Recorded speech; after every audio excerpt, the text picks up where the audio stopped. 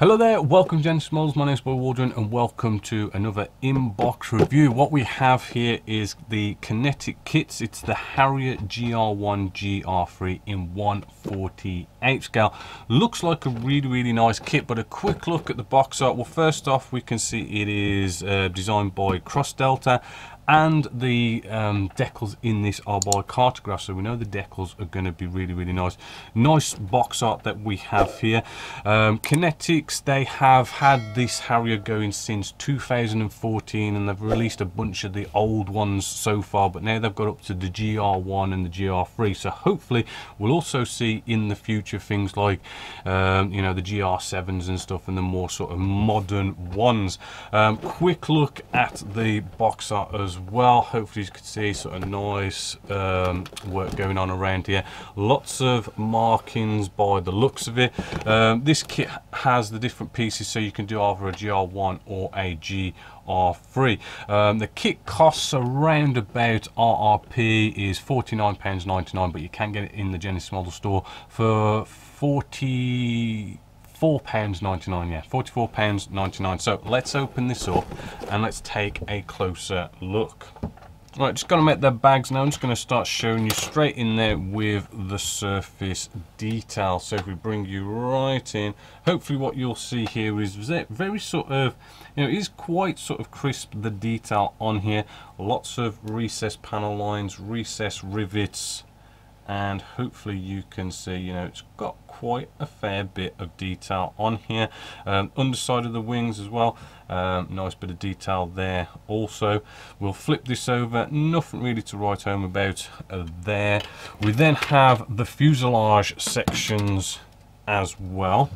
Right, if we just look at these, I mean, the one thing I do find Kinetics, I mean, they've got good detail and good quality and stuff, but they, you know, now and then you'll find stuff like this. You can just see the recessed panel line as it goes over to that 90-degree angle. It sort of fades a little bit, so you're probably going to want to get a P cutter out, make those recessed panel lines that little bit deeper just so it can take a wash.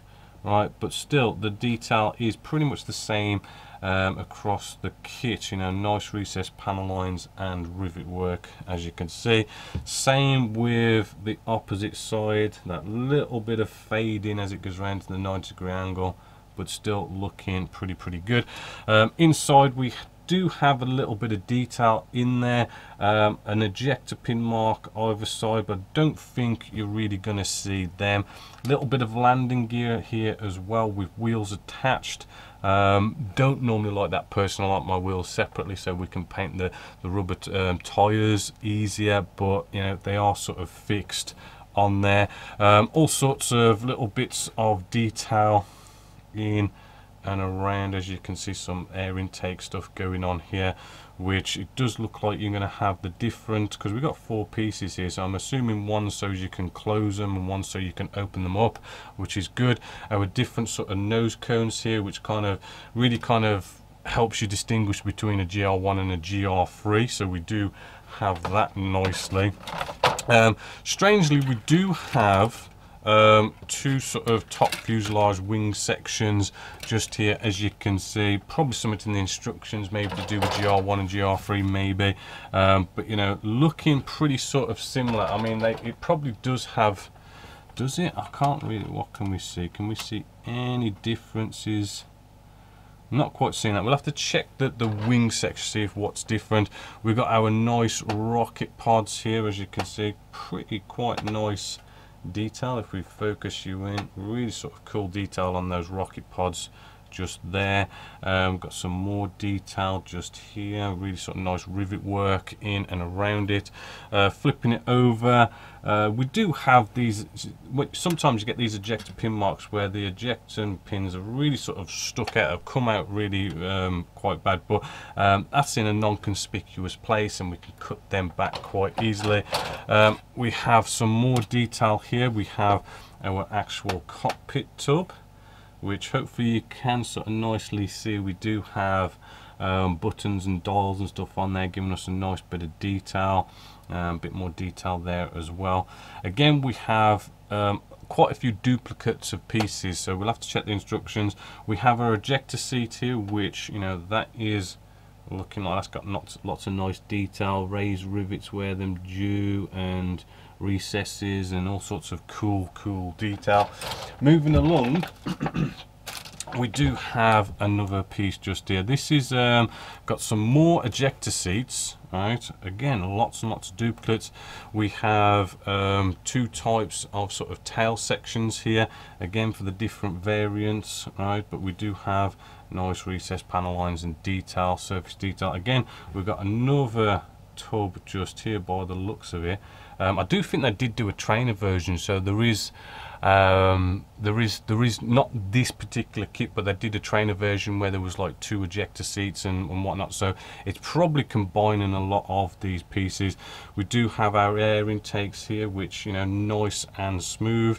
We do have our instrument display panels, if we can get you in close on them. Nice bit of detail on there also, really sort of brings that out. Should look rather nice. Pretty sure like people have gone off like Edard and stuff and made, you know, photo etch instrument display panels, all that kind of stuff. Alright, we do have two bags here, which I'm going to sort of speed this up and not get everything out, because in this bag it's just a lot of pylons and wheels and all that kind of stuff, so, you know, I'm not going to sort of get it all out. You've kind of got a good general idea.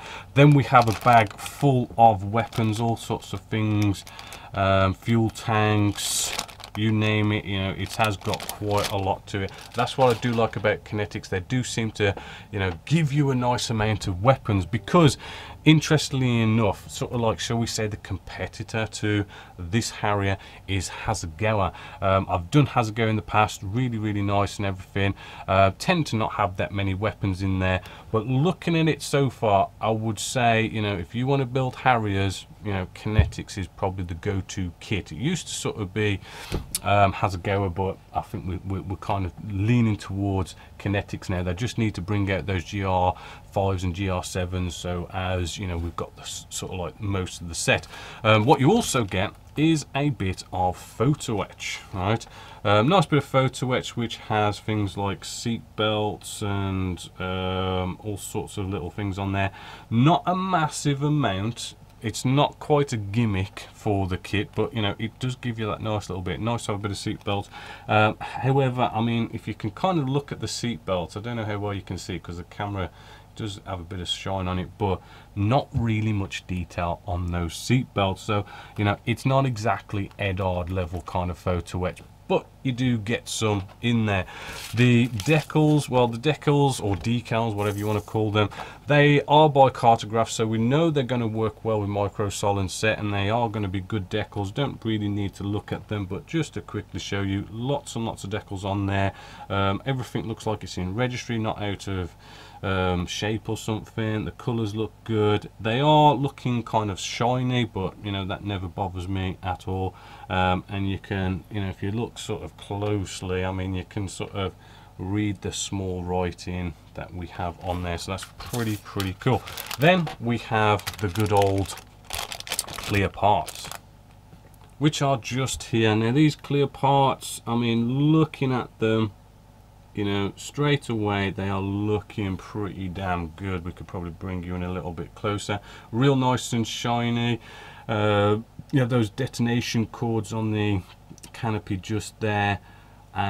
Even recess rivets as well, just to sort of give you some detail in and around it. Just put it up into the light just to make sure this is all good. Okay, I am seeing like some tiny little scuffs. I mean, you can't see it when I bring it to the camera, but there are some little sort of scuffs, like little scuffs or scratches there, which do look like it's what's happened, maybe a bit of rubbing in the box and packaging and stuff. Even though they are separately bagged, it does look like they've had a little bit of a scuff, only minor, which easily, you know, you can sort of buff them out, whether you use compounds or whether you use sanding sticks. Not a major big deal, so they are looking good. Now the instructions. Right, the instructions, I'm not going to say it's sort of like the best quality printout here. You know, we've got no colour, standard sort of paper. You know, it is what it is. But you know, we do have a nice description of the Harriers themselves. We do have some colour call outs for Ammo, Vallejo, Tamiya, Humbrol, all these kind of manufacturers of paints there, just to sort of give you a bit of a colour guide. But I never really go on these things. I always search the internet and I just find out what is the best colour match for a Harrier GR1 or a GR3, and I go with that. But it's a little bit of a guide for some of you guys if you don't want to spend the hours that you can spend colour matching things up. Starting off with, you know, we do get our ejector seat together. We do have some call outs for the actual instrument display panel and everything, which is cool. With these Harriers, you do normally have this thing where the actual engines can be maneuvered in any sort of direction, so you can sort of have a vertical takeoff or normal sort of flight, that kind of stuff. So you know, those aren't normally that hard. Getting in the air intakes shouldn't be that hard by the looks of it. Moving on, air intakes, yes, you can have these open or closed as well. Looks like you can have things like ailerons and flaps and stuff sort of potentially maneuverable. I mean, they are separate, so that normally means you can move them a little bit here and there. This is where you're probably going to have maybe slight little issues, is this part here, the top part of the fuselage section coming down onto the bottom part of the fuselage section, possibly a join line here. I know with the Hasegawa kit, when you sort of joined it up, it didn't, you know, it can sort of, you know, you've got to make sure you test fit these things, and it could be slightly out, and you might do a bit of filling, sanding, scribing there. I've heard this kit goes together very, very well, so hopefully we shouldn't have any problems, but if we do, that might need a bit of an attention there. Again, we've got the two different nose cones for the two different variants. Moving along, try and move this along quite quickly. Right, landing gear I would assume you could have up or down landing gear. It's not that hard to sort of close landing gear, but they don't show instructions how to have them closed. Canopy on, little bits and bobs, probes and all this kind of stuff. Then we have the weapons. I mean, looking at it, I mean, I know they're not, I know it's in black and white and everything, but it does look like it clearly shows you how you're going to get there.